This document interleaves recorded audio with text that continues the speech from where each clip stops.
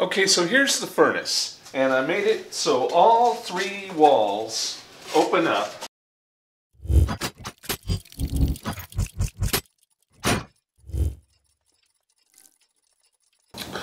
Before we get started, I want to give a shout out to Steven's 8x6 workshop. He sent me a sticker this week and it's pretty neat. Looks like some origami. He also sent a card that has some neat origami looking stuff in it.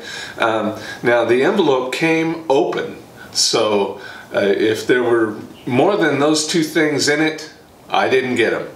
Anyway, my $50 forge project a couple of weeks ago got the attention of the fellows out there at the Folsom Forge, and they asked if I could build them a nicer gas forge. So that's today's project. Now I have a concept in mind. We'll get started by just cutting up some diamond plate. So the first thing I want to do is line up these bricks, and I want to frame them in with angle iron. And we'll draw a line here where I'm going to cut the plate. Then we'll cut the plate.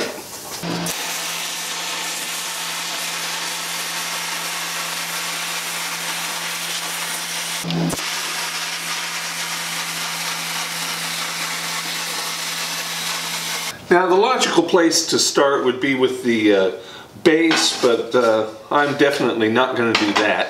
I'm going to start with the door.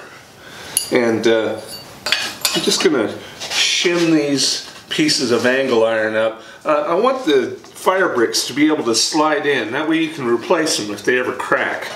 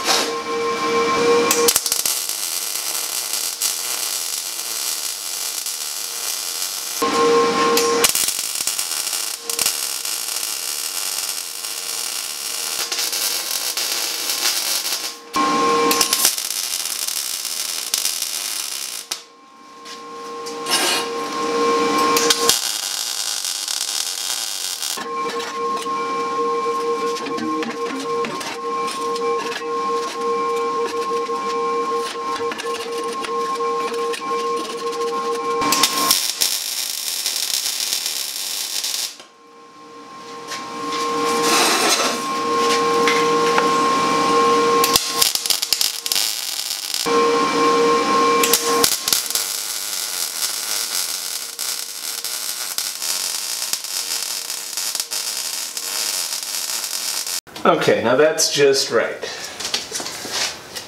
Okay, so I've got my door hinges on, and that's working okay.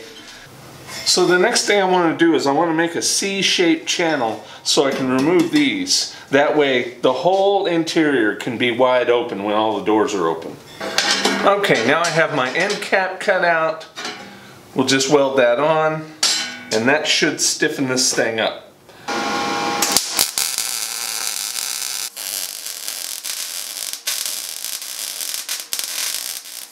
Well, the next thing I want to do is put some feet on it.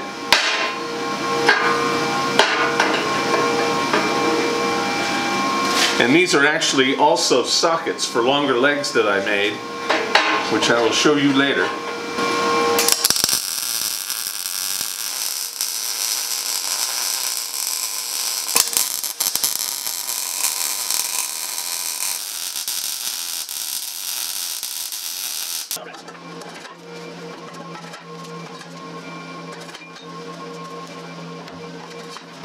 And that's looking pretty good.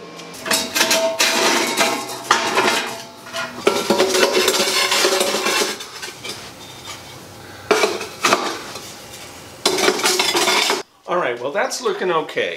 We got the whole side opens up, and then we're going to have doors on the front and the back, and then we'll put the burners in the top. All that's left is to build the doors and install them. Then we can get on to the burner assembly.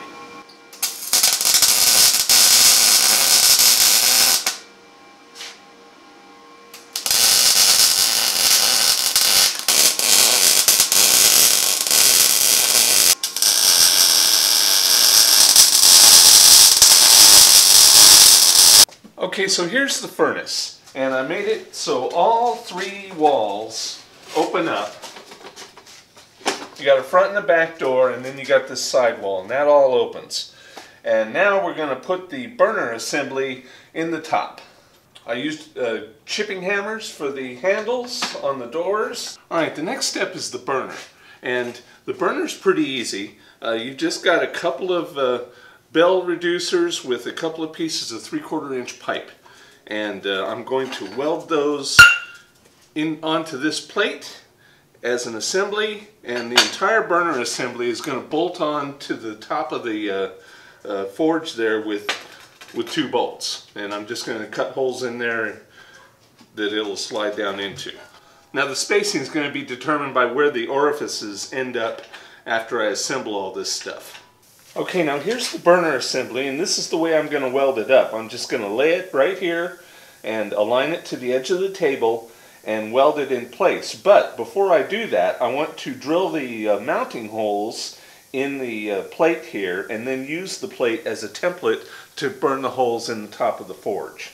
And I just got a text from the client. They now want 3 burners instead of 2, which means this just turned into a 2-part video, and the burner build will be next week. So that's all for this time. Please like, comment, share, and subscribe. Click up here to see my last video. Click over here to see something of mine that YouTube thinks you'll like. Tune in next week for the burner build, and have a good one.